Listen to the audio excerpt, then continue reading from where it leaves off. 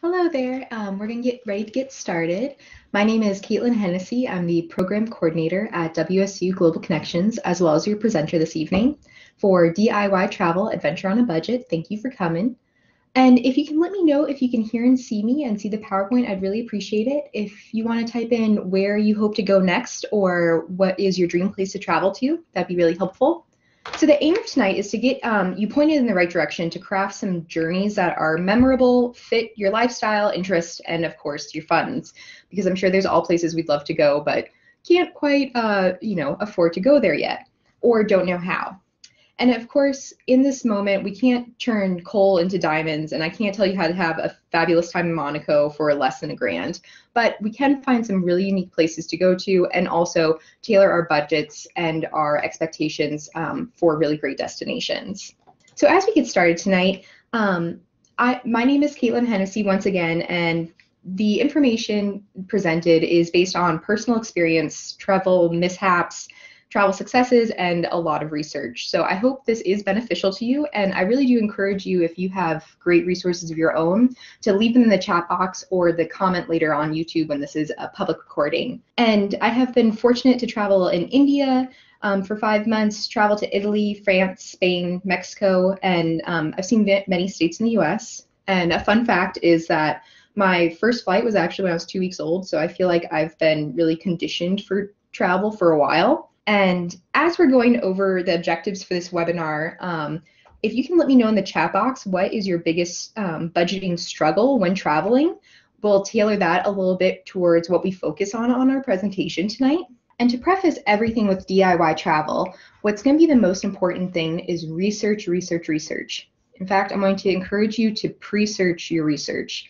And I know that can sound really awful for some people and maybe not quite as adventurous as we want, but that is how I have found that you're going to save the most dollars is by putting that extra legwork in before you go someplace. And then, of course, you can still have wiggle room if you want to decide to do something. And if you think that is the antithesis of what you want to do when you travel, a lot of these resources you can keep in your back pocket for when you do want to switch destinations or you need to find a hotel or place to stay on the fly.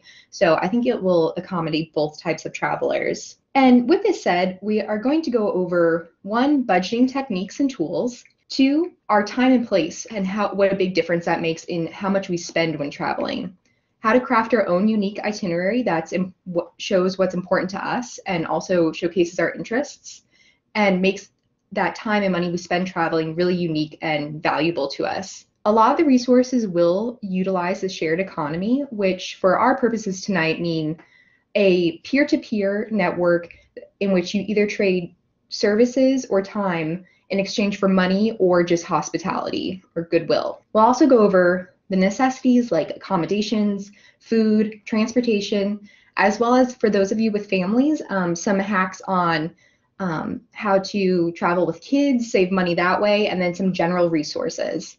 And throughout the evening, don't worry about writing down URLs. I will put in a PDF link for the entire slideshow that will have all the websites hyperlinked in it as well. So don't worry about writing those down. And let's get started. So first of all, since we are talking about budget travel, you have to own your own money. And when you're starting out budgeting, I think there's 2 main ways that you start out. Either you have your dream destination in place, or you have your budget already set. Let's say I've saved $2,000 that I'm willing to spend on a vacation for up to 2 to 3 weeks with myself and my partner. Where can I go to make that money work? So decide which way you want to go, and then you craft a budget from there. So our first resource that we're going to look at is Mint. And Mint is a free online resource that you can use. You just sign up for an account, and it will ask you at first if you have to attach a bank account to it. You don't have to do this. Of course, you get some added features if you choose to. It can help you divide up your expenses as it looks at entertainment, how much you spend on meals, how much you spend on rent, utilities, and helps you see these big areas and where you can improve. But for our purposes tonight, we're going to first look at their goal setting for Take a Trip. And this can just be a good tool to get you started. So let's say that we're going to start out with going to the Faroe Islands, and I hope I'm pronouncing that correctly. You can choose the type of travel if you'd like, and we're just going to hit other right now. That doesn't really matter. It will give you some suggestions for places to go, but it is not necessary for using the tool. And let's say we want to go for about a month. Number of travelers, we'll do 1. And this is a part where you have to, again, pre-search your research. And we'll give you some tools on how to come up with these numbers. But for right now, I'm going to just put in some random ones. We're going to say you don't need a car, but food's a little more expensive, and activities, you plan on doing a lot of stuff. So let's say your goal is $17,000, and this could be $1,000. It doesn't matter, whatever you think are realistic goals. And I don't think you need to have every single penny accounted for, but you do want to always round up when you're doing this. It's far better to have money left over from your trip than to be worrying those last few days or week when you're somewhere supposed to be enjoying yourself, but you can't because you're concerned you're not going to have enough to get by. So you select next. If you'd like to, you can link this to a special account. So let's say you already have a savings account, and some people find this really helpful when working towards their goal because it's set aside, it's in a special place, and they can see it grow and get closer to their goal. Of course, that's not mandatory, and we're going to choose to hook up an account later or never.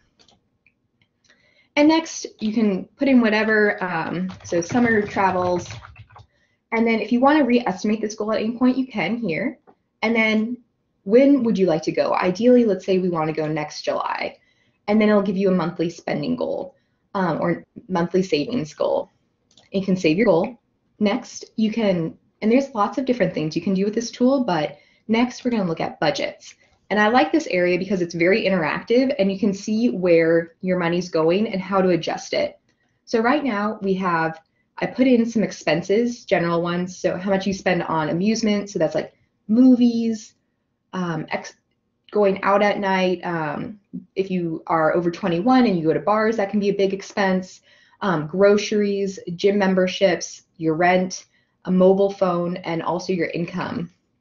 You can adjust these settings by going to create budget and choosing a category. So let's say food and dining, and we go out to eat a lot. So let's say we spend $250 a month on that. And you can see that we have our goal down here for what we set as a monthly goal and what we have as monthly expenses. So this is a good way to see in real time, like what can I actually adjust in my own personal spending to get closer to my goal. So things like groceries and maybe gym membership, since those are tied with your health, you don't want to mess with those too much. But when looking at how much you're going out to eat, you can see, okay, I don't have to cut out everything, but I can try to bring that down a little bit or bring my amusement down a little bit, see some few less movies or go to less plays and adjust it from there. And there's a lot of other things that you can do with this tool, but that's just what we're going to go over now. And of course, if you're like, hey lady, I don't want to put my bank information on something, or I'm sick of having, 9 million accounts for everything, you can always do super DIY and just have an Excel program. If you do want to do that, I recommend starting out with this open resource, and it gives you ideas for what to have as line items in your Excel document. Everything from commonly missed things like road tolls, where if you're traveling to Florida or New York, that can get really expensive and a good thing to consider, as well as things like travel insurance, especially if you're going out over the country, and things like if you need special suitcases or backpacks, depending on what kind of trip you're going on, and your various food and drinks. So this can give you a good place to get started, though I do recommend you make your own Excel sheet because it'll be easier to move around and you can sort it the way you want. Of course, if you want to use this one, you can easily modify things and then print it out and use the print function up here. And if you need a little help with creating your own Excel, you can use a previous Global Connections program called Excelling Excel, and you can select that hyperlink right there. And finally, if you're a WSU student or alumni, a really great budgeting tool that you can use that's not directly travel related is saltmoney.org. And saltmoney.org is a nonprofit organization that promotes financial literacy. and it can give you information on budgeting, consolidating debt, dealing with student debt, saving for the future, among other financial topics. And so this is what the website looks like. And as a Washington State student or alumni, you can get an account for free and check out all the neat resources there. Next, as we move on, keeping in mind our budget, we have to find our place. So this is applicable whether you have a goal in mind or if you're really flexible in your destination and have more of a cap amount of money you want to spend. So flexibility in this is going to be your biggest money saver. And let's say, for example, you really want to go to Iceland and that's always been your dream destination. Now, if you can be flexible with your time, you can go there a little cheaper by using your bookend seasons. And so by seasons, I mean there's a reason and a peak season for every destination. And usually it has to do with weather, but also a lot of times summer when kids are out of school and when most people are on vacation. If you can work around that, you can help get cheaper accommodations as well as attractions. And oftentimes you can avoid crowds, which most people enjoy, and sometimes even cheaper flights factor into that. And I'm not asking you to go to Iceland in December because you're probably not going to have a lot of fun unless you really love winters. I understand that. But you can go towards the beginning or towards the end of peak season and potentially save a good amount of money. Another option is if you're flexible with your destination, and we'll look at this a little further, is that a lot of aggregate search engines now have explore options where, let's say you usually fly out of Spokane, Washington.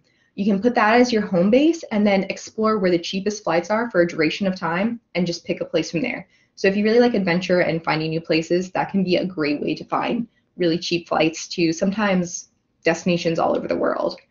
So first of all, for finding a good season, one resource you can use is rough guides. Of course, if you have a favorite adventure guide that you like to use, many books, whether you get them at the library or internet resources, have the seasons listed for different destinations, but Rough Guides is just one that I chose that really highlights it well. And if you have a favorite resource that you like to look at for travel information, please put in the chat box at any time to share with everybody. So, for example, if we're going to our idea of Iceland, you go to planning your trip, the when to go, and you can do this for any country or area you're interested in. When to go, and it'll give you suggestions for when the weather's best, when peak season is, or different things to look out for. So some people who are really wanting to go to Iceland for the Northern Lights, September to January is going to be the best time for them. But overall, late May to early September. So instead of trying to go in July, you may want to initially look for flights in late May and early September because those are the bookends of the seasons. That means less tourists are likely to be there, and also accommodations are still likely to be more affordable, as well as oftentimes flights. And next, if there is, as you're planning where you're going to go, if there's anyone that you want to travel with, it can be way more cost effective to travel in packs, especially if you have a family and you want to travel with another family. Not only can you possibly rent a house instead of hotel rooms, which can save a lot of money, especially if you have a group of people, you can also save money then on buying food if you're cooking at your rented house or rented Airbnb or whatever it is, and also share the responsibility with cooking. So it's not just you having to do it every time or you and your partner. You can also, with this, save money on excursions or going places, because you can all rent a van, or let's say you want to go fishing off the Florida Keys, you can rent a charter boat for the afternoon at a far cheaper price per head if you have 8 people than if it's just you and your partner trying to go. And finally, one thing to keep in mind when you're looking at your when and how that I really like is national parks. So our national parks in the US have free days, which you can see at the highlighted link below. And a lot of them correspond with holidays, or there is even a National Parks Week where you can enter into any national park for free. So that's a good thing to have in your back pocket for if you're just looking for a fun long weekend and don't necessarily have a lot of money saved up yet. Okay, so next, as you're starting to formulate your idea of where you want to go, or if you already know, you have to figure out how you're going to transport yourself. One good starting point is Rome to Rio. And it is an aggregate map website that helps you find different types of transport, how long those transportation options take, and also how expensive they are. So especially if you're staying stateside or landlocked, I think this can be helpful. Or if you're really flexible with how you're getting there and just want to look at the cheapest way possible. So for example, let's say we're going from Portland, Oregon to Phoenix, Arizona. We can select search, and this will show us how long it will take and approximately the lower and higher ranges of how much it costs. So for flying, taking a bus, taking a train and bus combinations, and then also driving. So if you have a little time on your hands, you may think, hey, I want to see some of the US. I would love to see my friends in San Francisco. This seems like a good option for me. Or like, lady, you're crazy. I'm not about to spend 37 hours on a train and bus. I'm definitely taking that 4-hour flight. It's a good way so you can get an idea and compare. It also shows you common airlines by their logos here, as well as common flight times as well. So many people do choose to fly because it is the fastest option and most convenient most of the time, especially if you're working full time. And a big thing with flights is when to book. So there's not necessarily a day of the week or time of day that is best to book.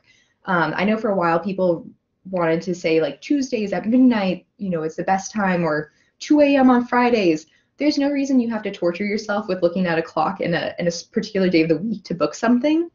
It's more of the duration of time before you want to go somewhere. So approximately 2 months to 5 months before you want to get to your destination is the optimal time to book flights and tends to be the best prices. And also when you're looking at that is flexibility about what days you're willing to fly. So not necessarily when you're booking, but when you're actually taking that flight. It's much more affordable to take flights on Tuesdays, Wednesdays, and Thursdays, typically because a lot of people are trying to work around their traditional work weeks. But if you can make that work with your schedule, that can save you, depending where you go, potentially hundreds of dollars. As well as always search for nearby airports. Even though an airport might be 20 minutes from your house and another one might be 45 minutes away, it can sometimes make a big difference if you search for the one that might be 45 minutes away, because different airlines have different contracts with various airports, or they might be running specials, or they might just have different destinations and connection flights. You can make yourself, I think, really crazy trying to search every single flight aggregate site there is, or every single airline there is, trying to save the most amount of money.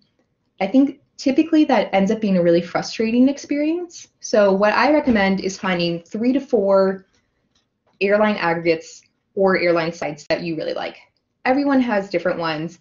These are my 3 favorites personally, which is Kayak, Skyscanner, and Monondo. Sorry, I can't even pronounce that one quite. And the reason I like these is because all 3 look at a collection of different flight options. They give you Explorer options where you can put in your home base or where you want to fly from and look all over the globe for the most cost-effective flights, as well as it gives you flexible days. So instead of making yourself crazy trying to look at, okay, if I fly on the 2nd and come back the 7th, how much is it? Now let's try the 3rd and the 7th, or the 4th and the 7th. It looks at that and gives you a grid so you don't have to spend all that time typing in different things. Due to our limited time today, I'm not going to show how to use each one, but just highlight one. This one, you can either choose to go type it in your normal way of a destination and a departure and an arrival place, as well as specific dates and how many passengers. And always you want to click that nearby airports. And for example, if we search here, it gives you different dates, so you can scroll on and see which dates are the most cost effective in that range, as well as tells you the cheapest, the fastest, as well as what they rate as the best, which is usually which airline is rated the best. And you have appropriate controls over here for how long you're willing to sit on that plane or have layovers or different airports. And all 3 of those websites that I outlined do have those options. Another option is your explore mode. So let's say you're up for anywhere and we're going to have New York, sure. And you can either look at popular destinations, or if you've always been interested in going to Australia or or a country near there or an island, you can search that way as well by region, or if you've always wanted to go to South America, and look for cost-effective flights there. And it shows you how many passengers as well, and you can switch this down or type in a different city. So getting all the way from New York to Sydney is only $670 USD, which is fairly cost-effective. Or getting to different ski resorts, islands, and you can search from there. So that's just how to use one of those aggregates. And if you do find a flight that looks really good to you in that time period, even if it is on an aggregate, if it's one of those big name carriers, I do recommend checking on the company's individual website. And the reason for this is that company might run its own specials, so cross-checking is always worth that extra couple minutes to make sure you're not missing out on a special that the company is offering. And lastly, always get to know the budget airlines that travel in your area. For example, Spirit, Allegiant, or Ryanair if you're in Europe are all budget air that have usually very specific airports they fly to. Again, why it's good to search nearby airports, and also can be region-based. So it's good to know around your home community which are the budget airlines that fly near you. For example, when I used to live in Florida, Spirit was one that was pretty prolific in Florida, but we don't seem to have it as much in Pullman now. Finally, if you are going to travel by car, some good resources to have when you're crafting your budget is gasbuddy.com, and that can help either when you're looking at driving through different regions, because prices can fluctuate so much depending where you are, and crafting your budget, or when you're just on the road and want to know, is this gas station going to be the last one for 50 miles, or is it, you know, another one a mile away that's going to be 20 cents cheaper because it's not on the edge of town? That can be a really good resource. And then for rental cars, there's not a whole bunch of really great hacks that I know of. Of course, if you have one, I'd love to hear about it. But the best is rental discounts through your car insurance that you already have. For example, one major one is if you have, this is just an example of Progressive offers some that at some major national car rental places. Likely whatever car insurance you have also offers it. So I would check in with them before you make a reservation at somewhere. And finally, buses. Buses have gotten a really bad rap, which sometimes is deserved and sometimes not. I do recommend that, especially if you're going from one very large city to another very large city, and particularly if it's in the same region. For example, if you're going from Seattle to San Francisco or Tampa to Miami, buses can really be much more cost effective and less stressful because one, when I used to live in Florida, I would grab a bus from Tampa to Miami, which is normally about a 5.5-hour drive. The bus would take about 6 hours, and if I got the good special, it would only cost me $8 to $10 each way, which is cheaper than I could pay in gas, as well as I didn't have to drive then. I could just hang out and not have to drive on a crazy highway. And then when I got to the city, I didn't have to worry about finding a place to park my car. So buses aren't optimal for every single situation, but if you're going from one large city to another, it can definitely be good. And these are some buses below: Bolt Bus, Megabus, Greyhound, and Wander U. Wander U is more of an aggregate for rail and buses, and so it can help you search multiple lines. Bolt Bus in particular only services certain regions, but it does have $1 fares where randomly one seat on every single bus will only cost $1. You won't know until you purchase it. Or it also has a frequent rider incentive, which can be helpful. Next, train. Unfortunately in the US, we don't have a ton of train options. So as most of you are probably aware, Amtrak is our major train provider. But something to be aware of with that is smart fares can be very helpful, where if especially you're planning a trip on the fly and you want to travel during the week, it can be helpful to be aware of your smart fares because they can offer up to a 30% discount, but they are very limited in when you can use them and when you have to purchase them. But it's a good thing to have in your back pocket. Additionally, if you have some time on your hands and really want to see the US, they do have these rail passes where it's either by a certain amount of days you have travel options, so you can hop on and off the train as you would like to see different areas, or it can be done by a multi-pass system where it's a certain amount of stops you can take. So let's say within 30 days, you can get on and off the train wherever you like 15 times. So if you want to have more of a rail trip, so to say, you can have this as well. And with both the bus and the train option, always double check the company's discounts. Buses and trains are more likely to offer student discounts, veteran discounts, children discounts, as well as senior discounts. For example, Amtrak has up to 50% off for kids under 12, which if you are traveling with children can be really helpful. And if anyone is traveling with kids or will be interested in that information, please let me know. And if we don't have anyone traveling with kids, we'll probably skim over that part. Next is ride sharing. Unfortunately, ride sharing in the US is something else that's not quite as popular. But if you ever are traveling in Europe or in parts of Asia, BlaBlaCar is actually gotten very popular and can be really effective.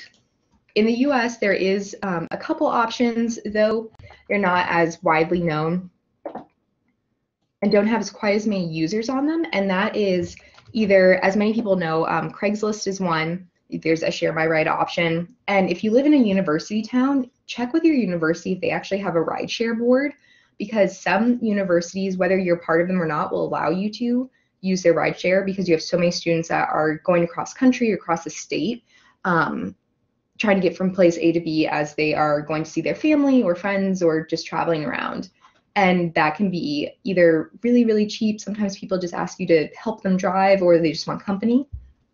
And the same with Share Your Ride is another aggregate website for the US primarily, where you can select a state and look at different postings of people going places. And usually these are for long haul trips. And if anyone has any questions so far, please let me know in the chat box and I will address them. Otherwise, I'm going to keep going forward. And as you get to your destination, you need to consider what you want to do. So once I get somewhere, I don't particularly like to have to spend time then researching what I want to do once I'm in this place. I just kind of want to get out and go. And so I think spending a little bit of time beforehand can help you know your options and give you some fun places to go. And of course, if you hear about great things on the way, by all means go.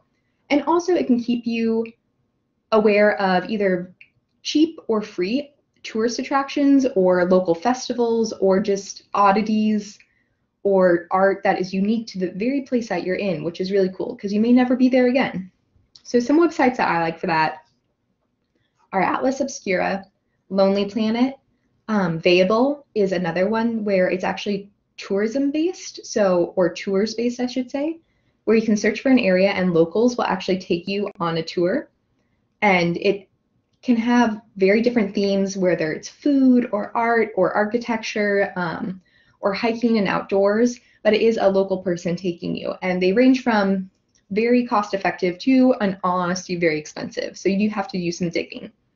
Another one I like is Weird USA, which is really great for road trips because it gives you odd legends about states as well as goofy things to see on roadside attractions and can be fun to read when you're on long stretches.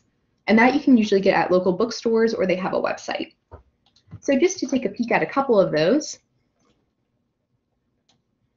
here's Atlas Obscura, and you can search by where you want to go.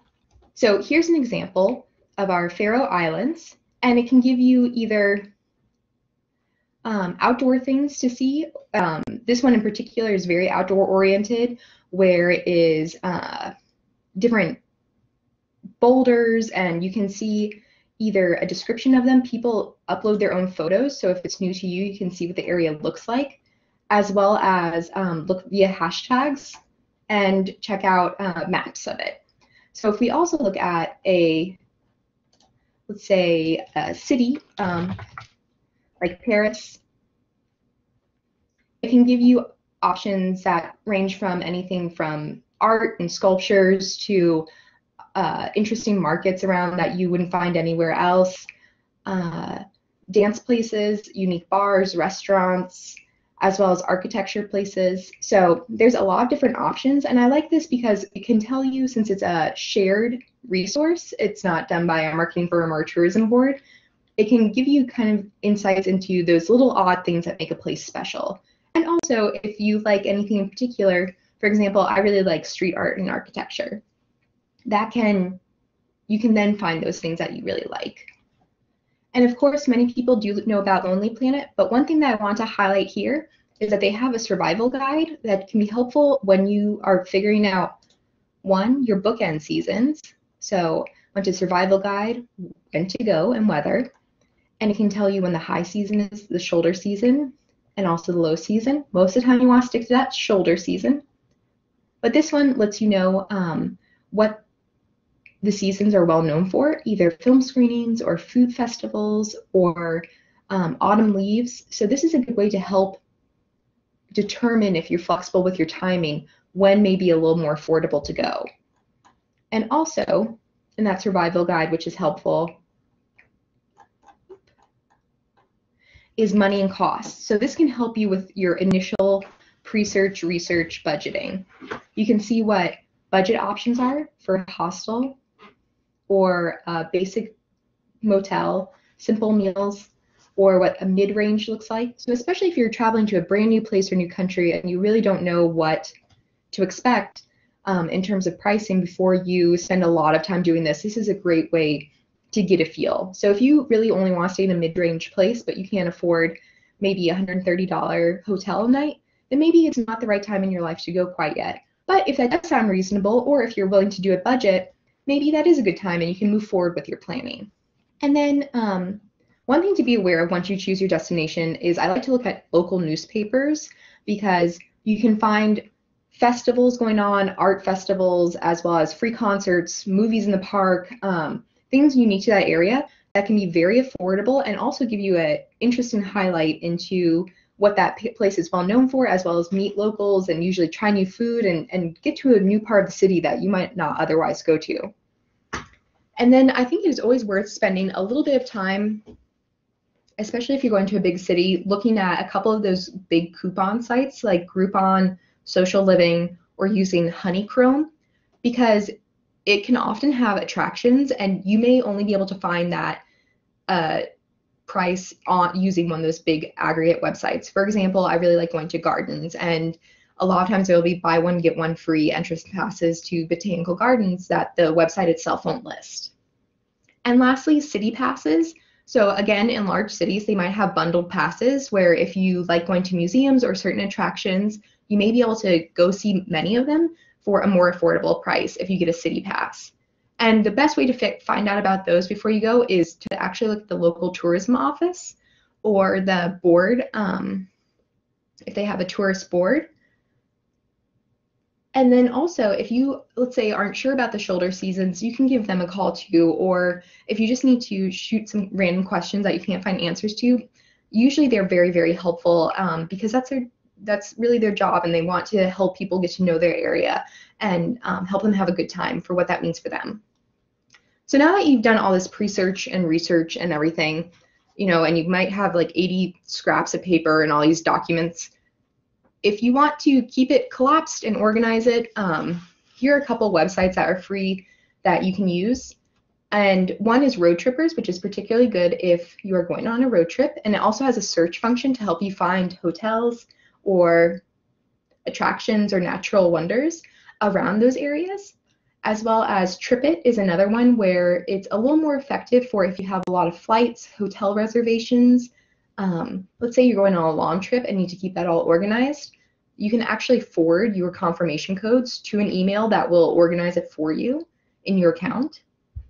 Or Inspirock is another good one that I like because, one, it helps you find things that are unique to your interests, and then also can help you organize your interests and is very easy to manipulate. So let's say we're going to New York.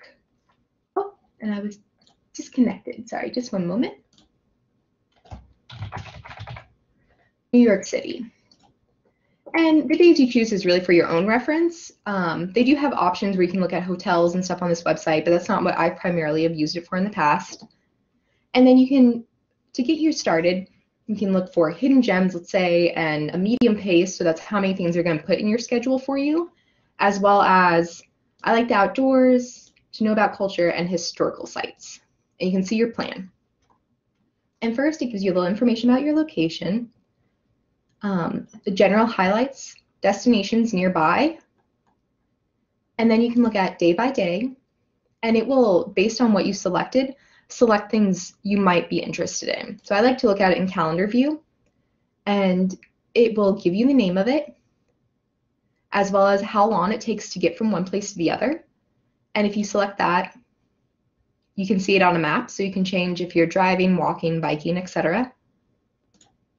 As well as, let's say, you pick one of those places, it links to TripAdvisor, so you can see what other people say about it and what their thoughts are, as well as gives you a general description. If it does have a website a part of it, then it gives you the website link over here, but since this is an outdoor destination, it doesn't.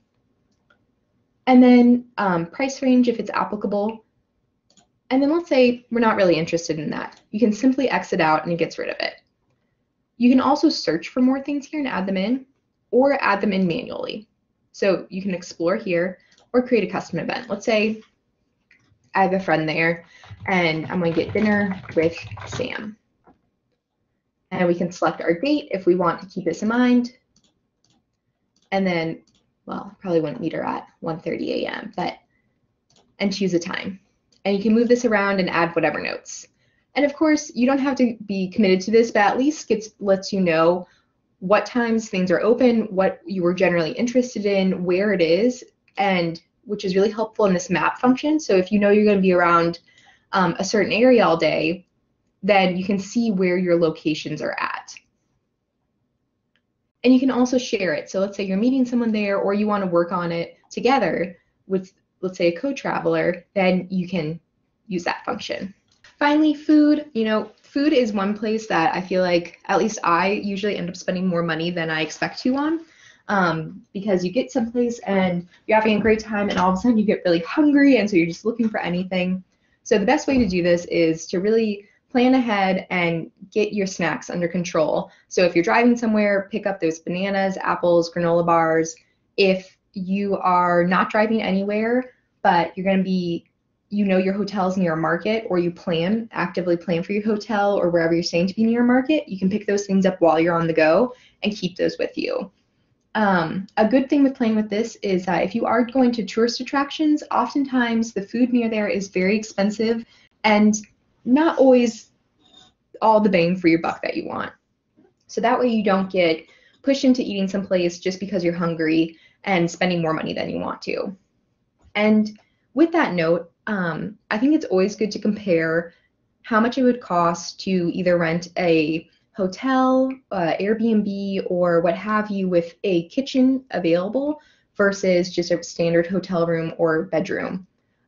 If you plan on cooking, and I don't expect you to be cooking, giant meals while you're in a new place, just sitting at home, but if even you're just making fast, let's say, egg sandwiches or stir fries or, cereal and milk, it can be really helpful to have that kitchen available to you to save some money.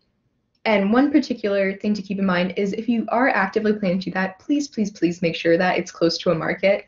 I have made this mistake before where I've had grandiose plans to save a lot of money on cooking my own food, but then didn't quite realize how far the nearest market was. That wasn't just a convenience store. And I would spend a lot more time than I wanted to trying to take the bus somewhere to get groceries and taking them back and having to haul them. So that's one thing to keep in mind that seems obvious, but it's a mistake people make, certainly. Finally, you will also want to, I think, spend some time researching where locations are really known for their food and where the best food is. So when you're in a new place and it has a local specialty, or is well known for a particularly great restaurant, spending that little time up front can really help, so you're not realizing, oh no, I missed this great place, after you're on your way out and you're talking to other travelers. two websites I like for that are Zomato and TV Food Maps, which I think is a fun one because it showcases, especially if you like cooking or watch cooking shows, you can browse by state depending where you are. So if you look at Washington, and you can see different places that have been featured, and if you're in that similar place, then you can check out some good food that's been featured. Or you can use Zomato and insert your location, what kind of food you're looking for, breakfast, dinner, lunch, or a particular type of cuisine, and go from there. And this might seem a little obvious or trite, but I think bringing a reusable water bottle and travel mugs, if you're a coffee drinker, can really start to save up those dollars during the day. Because if you're buying a water bottle every single time or buying coffee every single, 2 to 3 times a day, depending how much coffee you drink, that can really add up and be a kind of an unnecessary expense when you could save or use that money elsewhere for either museum tickets or a nicer dinner that you really want to have. And if you're traveling with a family and kids, if everyone is buying water bottles, that can really add up in a day. So it's well worth it to pack that. Even if you're taking a plane, just empty it out beforehand and you'll be good to go. Finally, accommodations. So there's a wide range of things depending on what your goals are for your trip. First of all, if you especially are trying to travel for a while and want a unique experience and are willing to work a little, a couple websites can be really helpful with that. One is Woofing, and the other two are Workaway or HelpX. Woofing in particular has to do with farming, so vegetable farming, fruits, livestock, vineyards, things like that, whereas Workaway and HelpX can be a lot more diverse. And basically how all three of them work is that you exchange your labor, a certain amount of hours a day, in exchange for usually accommodation and food.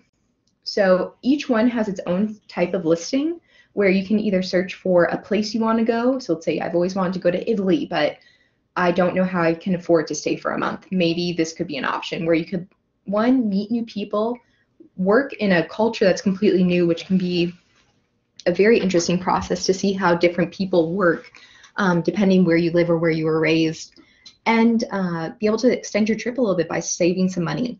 So all three of those are options, as well as if you are interested in maybe not working because you are traveling and on vacation or trying to enjoy yourself, which is perfectly understandable, but you would like that opportunity to meet someone new, even if it's just someone in a new state. Couchsurfing and Be Welcome are two resources that allow that, where no money is exchanged and there's no expectations for labor or trade, but it's really a hosting website where if you want to go to, let's say, Mexico City and stay with a family, you can look on one of those two websites and look through different people, and there are reviews for those. So again, you have to gauge your own safety levels and be smart about it, but those can be interesting ways to meet new people and also save a little money. Finally, house swapping is also an option where you actually trade homes or living situations with someone from anywhere in the world or maybe across the country. Most of these websites do have a cost associated with them, like a subscription. The one I have highlighted, for example, that you can search through if you're interested in that, costs $150 for a year. But if you really truly use it, and let's say you go for a week or 2 weeks, $150 is certainly more than or less than you would spend if you were purchasing a hotel every night. And finally, I believe most people know about Airbnb at this point. That's a good option to keep in mind. If you would like me to talk about it, please let me know in the chat box. Otherwise, I'm going to breeze past it. And then hostels. Hostels are kind of like buses where they've gotten a really bad rap and they don't necessarily deserve it. Certainly there are hostels that are more geared towards young backpackers, let's say 18 to 20 years old, but there are also more hostels coming about that have seniors coming to them or people with families or offer private rooms with your own sink or even private rooms with your own bathroom that can be very affordable, and they're all over the world. The reason I really love hostels is because you can always meet someone new from literally anywhere on this planet, and you can trade stories. You can learn about what they're doing, if they have any good travel tips for you, as well as just meet new people. Also, many hostels now offer free breakfast, which is always a good benefit. And if you want to make sure you end up in a hostel that is, if you're worried about cleanliness or if it's okay to take your family or what the culture's like, you can always read reviews. The link to our hostel aggregate website, Hostel World, has lots of reviews on it, or if there's one you're particularly interested in, I do recommend just calling the hostel. People who work at hostels I have found have been generally very helpful and honest about what to expect. And then finally, if you're looking for a traditional hotel, that is A-okay, but we're going to still use our same rules as we do for flights. So you can make yourself crazy looking for the cheapest hotel in a certain area. Choose 3 to 4 hotel aggregators that you like and just go from there. Ones I personally like are Hotwire, Travel Pony, yes, that is Travel Pony, and Booking.com. And there's not just all travel aggregates are not made equally. Based on how those aggregates buy the rooms at different points in the year can affect the prices and also how much they're adding on to the price that they buy them for. So it's good to have a handful and just select which one's cheaper from there. And since we didn't have anyone indicate that they're particularly interested in traveling with children, I am going to go past this a little faster. If you are interested in some tips for traveling with kids, I recommend the blog Travel with Bender. They have lots of articles on there, as well as general tips and budgeting tips, as well as kid-friendly destinations. And one big takeaway when you're traveling with kids, I would say, is to know that when they're young, although you may have to spend more time entertaining them, you can also get more things done a little more affordably. For example, kids under 2 on airlines usually travel free. And so depending what your objectives are on a trip, or if you're making it a family trip, this can be a great time because as soon as they hit above that age, you're going to be paying full price for a seat for them. So if you're going, let's say, with grandma and grandpa or aunts and uncles, and you can make it a family adventure, this can be a great time to go somewhere while it's still on the more affordable side. Also, especially when kids are under 12, I would change my search strategies a little bit, especially for hotels, for places where they can eat for free, stay for free, or there's free child care. Especially in larger tourist destinations, this is a reality at a lot of hotels. So it is worth the time to look for that, especially if your kids are under 12.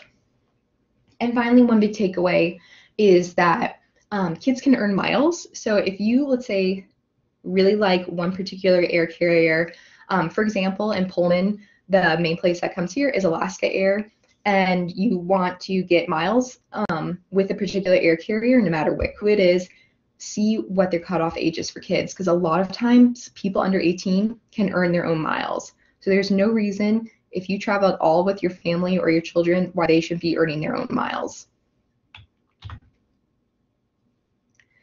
And finally, here are some general hacks and resources, but since we're getting closer to the end of time, I do want to open up to questions. So if you have any questions or comments, please write them into the chat box now. Otherwise, I am going to go forward with the resources, and I will give you, in the meantime, the link to the PowerPoint presentation so you can look at everything on your own as well. Some of my favorite tips from here are to put it on your card. So I know that it seems a little counterintuitive, especially if you're fiscally minded or trying to be budget savvy, to put everything on your credit card or let alone go that way. But if you plan on doing some serious traveling and want to earn some money back, putting it on a card that gives you travel points can really, really help. One, you can get free flights or free hotel rooms or money back. There's a ton of options out there, and it seems really scammy, but if you use it responsibly and do your research on what you'll use most often, it can be well worth it. Now, some cards do charge a fee, usually $50 to $100, and might have a minimum spending limit.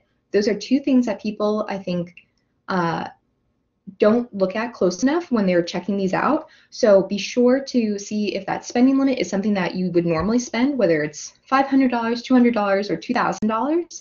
Be sure to check that. And if it is something that you would normally use a credit card for, be sure to be making money back on your own purchases that you can then use later on. Another big takeaway is to rent things. So especially if you're into outdoor sports or you want to explore it, there's no reason why you have to buy a tent, a sleeping bag, and skis and ski poles for everyone in your family just to try out skiing. You can rent it from your local outdoor recreation center, or maybe it's called Outdoor Pursuits. For example, at WSU, we have outdoor recreation where anyone in the community, for a pretty small fee, can rent outdoor gear. Many places have this if you live anywhere near a university, no matter where your location is.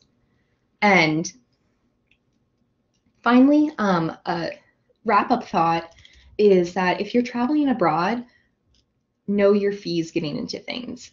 And this is a real hidden thing that I think ends up costing people a lot of money is ATM fees. Make sure you call up your bank before you go traveling well ahead of time to see what their fees are for foreign ATMs where you plan to be traveling, and if they're a part of a global consortium of ATMs and what those local ATMs are called, because you don't want to be paying $3 to $5 every time you need to take out money. Another good thing to do is check your credit card and see what their foreign transaction fees are. For example, not all credit cards allow you to just swipe them and pay for things anywhere in this world for the normal price you pay in the US or wherever you're from. Many charge a 3% fee if you are outside of your home country, so double check with that, which can be really helpful and save you a lot of money. And then also cash. So there's no way of getting out of this. If you decide you do want to carry cash in local currency, find where it has the best rates for exchanging that cash. Usually airports have very poor exchange rates, whereas places like some banks might have better ones, or places away from tourist attractions. So doing some research there can really help you too. And then finally, I have some general good resources if you're interested in more articles or ways to travel cheaply or to look for destinations.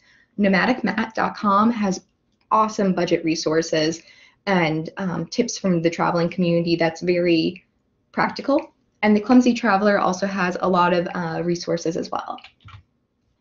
So I want to thank everyone for stopping by. If you have any questions, please let me know. Or if there's anything that you'd like to share. I see that Kara shared that the Alaska Airlines credit card is awesome for traveling. Thank you so much for sharing that. And then also you get an annual $99 companion ticket once a year, which is pretty awesome. So if anyone has anything else they'd like to share, I'd love to hear it. And then as you do your own summer adventures, please stay in touch. I love to see people's pictures and where they go and learn about new places. And you can either tag us at WSU Global or facebook.com/WSU Online or hashtag DIY Travel. And if you could take a moment to fill out our survey, I would appreciate it. Let me know what you thought of tonight's program. What would you like to learn about in the future? And thank you all for coming. I'll hang around a little longer in case you want to share anything or have any questions. Thank you.